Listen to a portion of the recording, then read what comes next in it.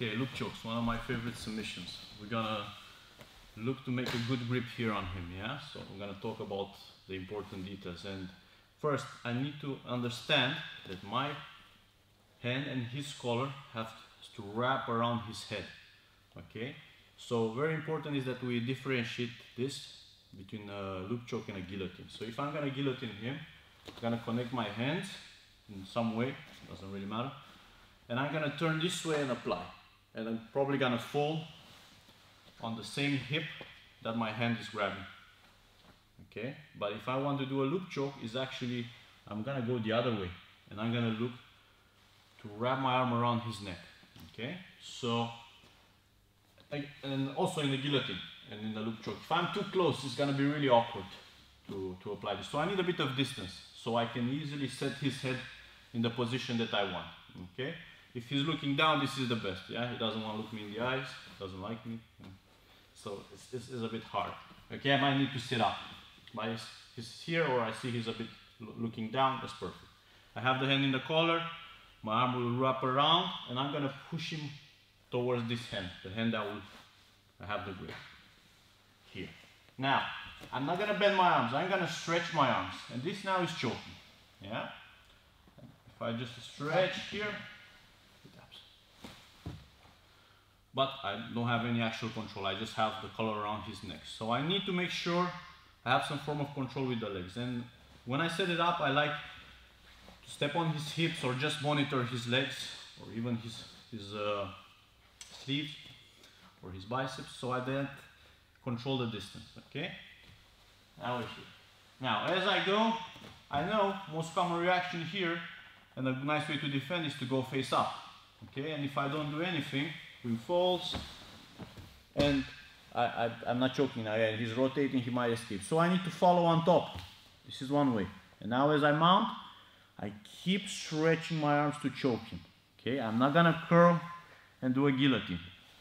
It's just different. Okay. So go this way. Set the grip, have the right distance. His head goes this way, my arms push this way. My hand comes up. And I'm here. Okay, now the choke is on.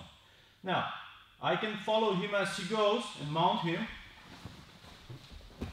and start to stretch and apply, or I can block all that. How do I block it? I will trap his leg in like half guard, or I'll throw one leg over. Here. Now the rolling becomes very difficult, and now I can just stretch my arms to apply as I block him. Okay? Let's turn the other way.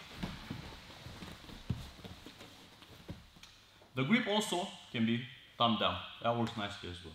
Okay? My hand is up. And another detail on the grip is I find really important. If I'm gonna push his head like this, just resist a bit. Now I have to push my arm under, and mine might be difficult. So I prefer to just use my forearm to push, and now my arm can go directly under, rather than having to push and then push my arm. So I just go directly like this. Okay?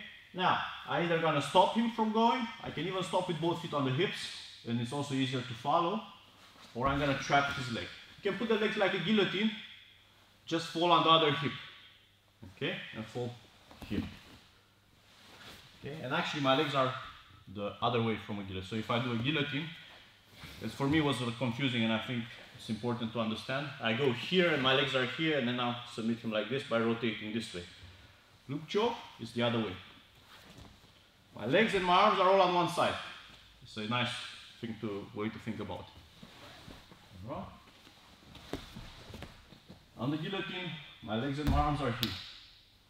On the loop choke, my legs and my arms are on that side.